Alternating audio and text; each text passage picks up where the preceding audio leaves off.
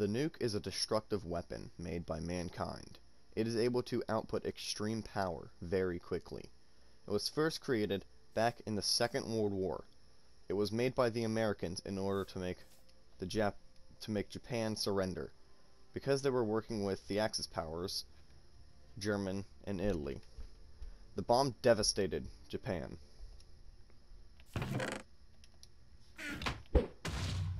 It was made by the Americans in order to make Japan surrender, because they were working with the Axis powers, like Germany and Italy. The bomb devastated Japan, but they were still in the fight. Until America launched a second, making Japan call quits. This power would not have been possible if not for the research of two German scientists by the name Fritz Strassmann and Otto Hahn. What they did was point a stream of electrons at the nuclei of uranium and manage to split it, causing a big boom. This is called nuclear fission.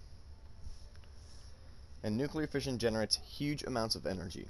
Uranium and plutonium are the two main sources of fuel. You can use fission in nuclear power plants, but in our case, we're going to be using them for nukes. And fission and nukes and power plants are totally different, but rely on the same principle. How fission works is when you split one atom of uranium, the nuclei splits into two equal pieces, and they fly off and they split the other nuclei of other atoms, making a huge chain reaction, releasing a lot of energy in a fraction of a second. This is the power of the nuke. But for the process to work, you need the right amount of uranium. In World War II, they used 12 pounds or 5.5 kilograms, and this works. This is a bit bigger than a ping pong ball, but it was still good enough for the bombs. But for the bigger bombs, like the H-bomb, they need nuclear fusion. In fusion, we use hydrogen, hence the letter H in H-bomb. In fusion, instead of splitting, we are combining, or throwing two hydrogen nuclei together really fast to fuse them, creating helium. This releases a lot of energy.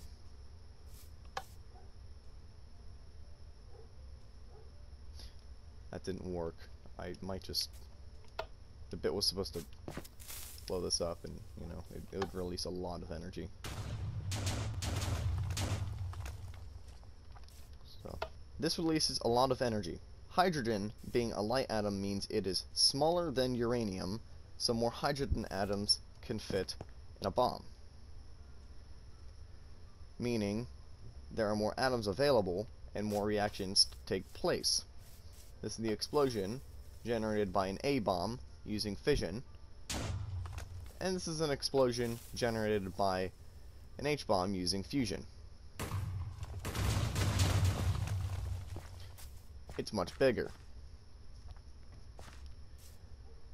But these reactions take place in extreme temperatures.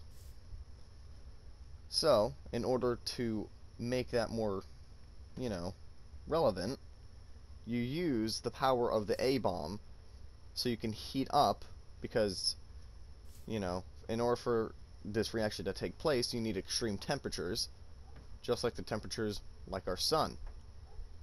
The only way possible is using an A-bomb. So we can detonate an A-bomb to activate the H-bomb and release a lot more energy than one A-bomb could manage. Like that.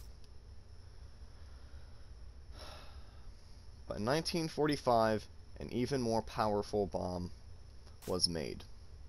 What they did was take an H-bomb, and inside of it enclosed it with a jacket of uranium-238, which reacted from the protons released during fusion.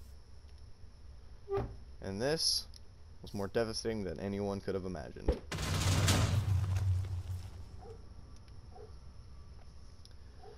Now, away from the destructive capability, onto the long-term effects. There are two major functions to a nuke. There is radiation, also the blast. When the bomb detonates, there's a huge fireball which releases heat going outwards from ground zero, the actual spot where the bomb explodes. Anyone a couple miles away from the blast will get second-degree burns. Next, the shockwave. Depending how close you are, depends how strong it is. Say we take the bomb dropped on Nagasaki, an A-bomb, using fission, being anywhere within 10 miles of ground zero, will flatten things like houses easily.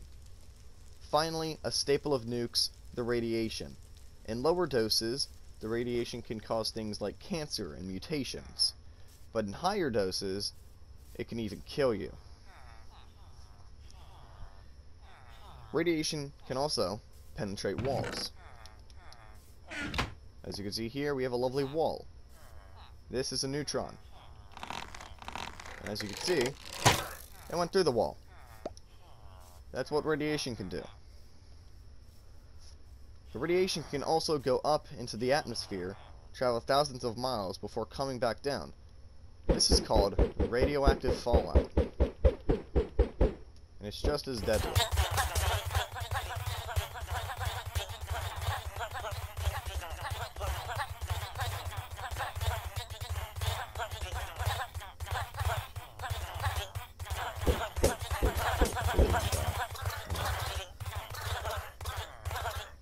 Fission bombs, like the A-bomb, cause more radiation than fusion bombs, like the H-bomb. So, all in all, for a good summary, nuclear weapons came to be in the Second World War. The only two nukes used against other humans was on Japan, dropped on Hiroshima and Nagasaki. How nukes work is simple.